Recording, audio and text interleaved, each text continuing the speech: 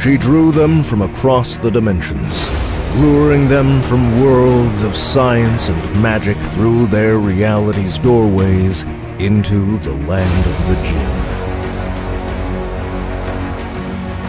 Coming from vastly varied realms, the only things the warriors had in common was a drive to fight, to conquer. They didn't know why they were there, or who had brought them to this strange place, but they would find out.